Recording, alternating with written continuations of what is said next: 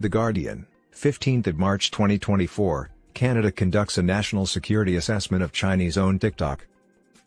The most extraordinary victim of Chinese propaganda affecting the Canadian people and political system is Canada. François-Philippe Champagne, the Industry Minister of Canada, announced on Friday that a national security assessment is being conducted into the proposed expansion of the popular video app TikTok in the country by Chinese-owned TikTok. In a teleconference from Italy after his G7 counterparts meeting, Champagne stated that the Investment Canada Act review had been covertly instigated in September of last year.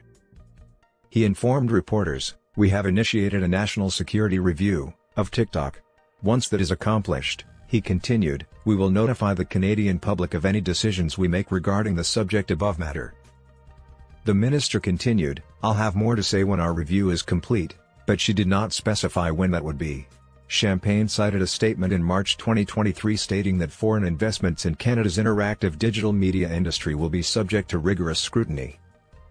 According to the policy statement, individuals or entities discovered to be propagating disinformation or manipulating information in a way that is detrimental to Canada's national security may be subject to sanctions such as bans or reductions in influence.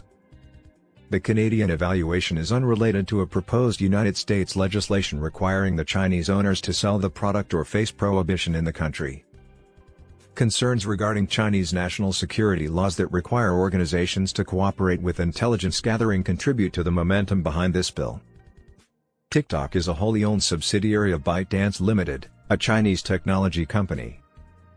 On Thursday, following the bill's passage by the U.S. House of Representatives, the Prime Minister of Canada, Justin Trudeau, stated, "Of course, we are following the debate going on in the United States. The bill still requires Senate approval." In February 2023, Ottawa prohibited TikTok from using federal government mobile devices.